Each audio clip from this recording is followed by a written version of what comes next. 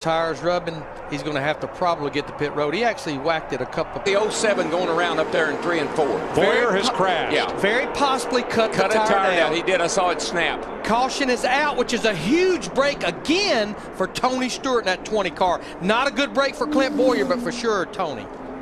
Now Kurt Busch and Jeff Gordon were side by side at the moment of caution.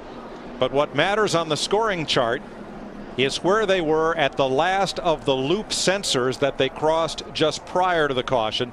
So Gordon should remain the leader as the pace car picks them up in turn 2. But I think Tony's a good example of how easy it is to lose the draft here. You got to be. Well, up there in the middle. He just gets up a little too high. Wide up top. 4 wide way up top. That's a hard lick in that wall at that speed. 4 wide there. Just hold your line. Trying to make it around to the pits or trying to ride it out. There it goes. Yeah, you see the right front tire looked like may have gone first. We saw the smoke from the tires. I questioned leaving him out. He's had such a great year, but these restrictor plate racetracks, they have not been good to him. Remember, he finished the Daytona 500 across the start-finish line on his. He can cycle through these green flag stops. It'll make it where it's a one-stop race. Casey Mears. And you know what? I'm not so sure this is the product. I think he was trying to get the pit road because he was one of the cars that needed the pit. Got punted by Jimmy coming in. And it sounds like he may have gotten turned by his teammate. But I definitely think Casey Mears was trying to get to pit road in this 25 car. That's what the spotter indicated, Larry. Yeah.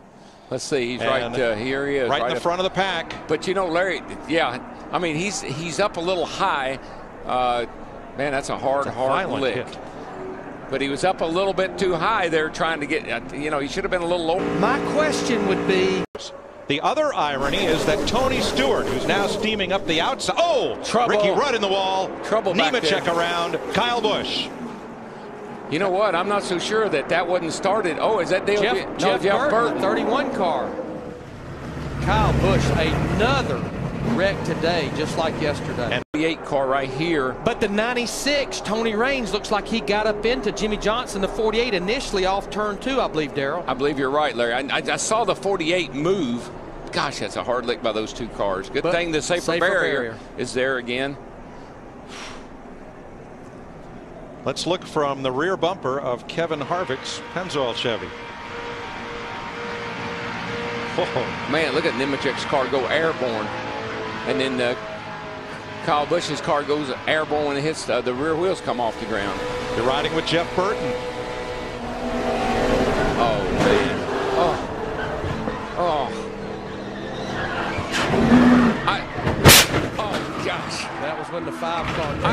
Listen, y'all, I know you don't know what that feels like. Unless you've been in one of these crashes, you can't imagine how that hurts. The good news, Darrell, everybody is either jump all over him like a frog on a June bug. Green flag. Johnson to the inside. And there goes Kurt Busch in the 2 car with him, pushing him. They're going to trap McMurray in the 26 on the high side. Boy, I'll say, look at him fan out. High, low. Somebody help me. Oh. There goes Stewart, the 20 to the high side with no help. They're 3 wide off turn 2. Trouble. It's over. There's the caution. There is the caution right there. Only one attempt at this green-white check. And Stewart has crashed. While everyone lifted for the caution flag, Tony Stewart ended up in the wall.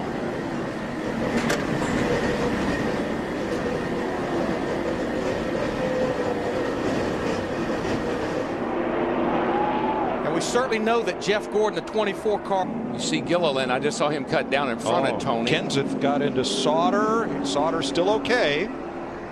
4 wide. 4 wide, and no, the 16 comes down, catches the 70, but there's action in front of these guys.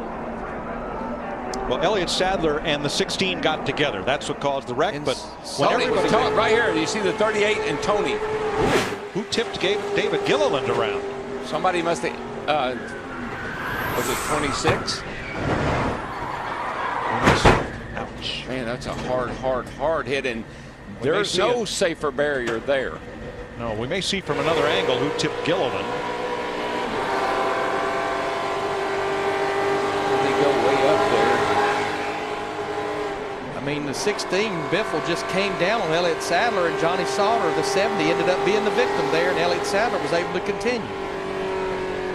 NASCAR will determine at what moment they lit up the caution lights to freeze the field and end the race.